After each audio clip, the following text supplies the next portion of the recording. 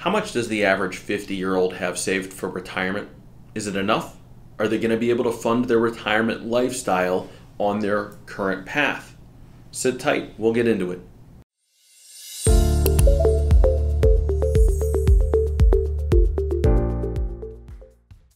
Hi, I'm Antonio Cibella with Vision Wealth Management. Thanks for stopping by. Our latest video, what does the average 50-year-old have put away for retirement, and will it be enough when they get there? Spoiler alert, if you want to click the video off now, they don't have enough. They're not doing it. I'll break down the numbers and then we'll talk about some things that can change if you're that 50-year-old who's watching the video, maybe to get yourself back on track. So lots of math in the episode today. Here we go. Who is the average 50-year-old in the United States? The Bureau of Labor Statistics says that age 45 to 54, so let's get in the middle there and say we'll call it the average 50-year-old, makes right around $60,000 per year. It's 59 and change. That's actually pretty flat whether in your 40s, 50s, or 60s. That's just pretty close to the income levels, around $60,000 a year. So let's say that you make $60,000 a year, you're 50 years old. How much money do you have put away?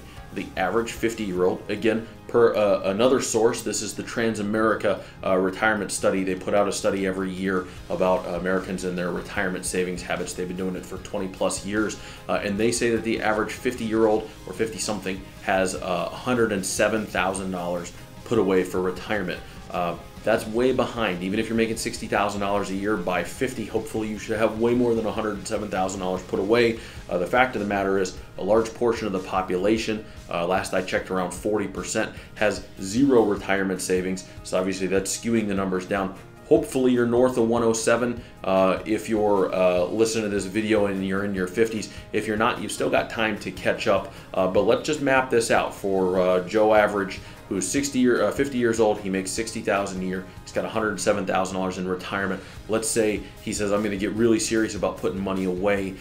You know from my other videos, I always say the gold standard is get 15% of your income away towards retirement every year. If you do that for a long enough period of time, by the time you get to retirement, generally speaking, you should be in pretty good shape.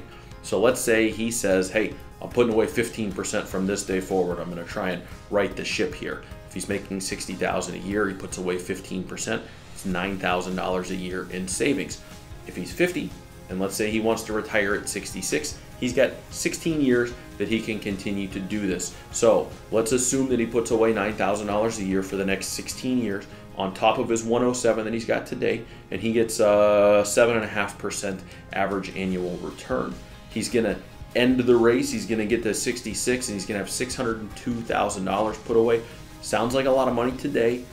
Think in terms of inflation. We're not going to get into it for the video here, but 16 years from now, $600,000 will not be what it is today. But that's what he'll have with the math that we just outlined. So he gets to retirement, he's got $600,000. Another rule of retirement thumb, it's stretching a little bit based on returns and interest rates over the more recent years, but it was always thought that a 4% is a decent rule of thumb. Get a specific plan and a specific number for yourself. Don't make decisions off of this video, but for purposes of the video, let's assume that he's going to take a 4% distribution rate.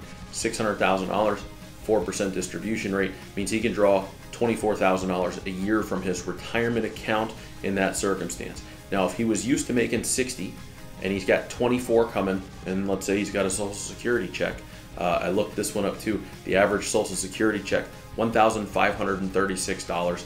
That's in today's dollars. We can't know what it's going to be 16 years from now. Suffice it to say, $24,000 a year or $2,000 a month from the retirement account, $1,500 from Social Security is $3,500 a month. We haven't even talked about inflation. It's not enough. That's not going to equate to a similar wage as what he would have been earning slightly before retirement, or even a similar wage to what he's earning today without adjusting for inflation. Moral of the story, Americans are way behind on their retirement savings. I didn't break that news. That's a thing that you probably already know. It's all over the place. But if you were ever wondering, you know, what's the average 50-year-old look like financially? We just did it. If you're feeling the pinch, get some more money put away, seek out a financial advisor to help put a plan in place for you. If you're feeling good, great. If you don't have a financial plan, still a good idea to get one in place and have somebody else to kind of help you navigate all of the stuff that's coming. Thanks for being here. I hope you learned something, and I'll see you soon.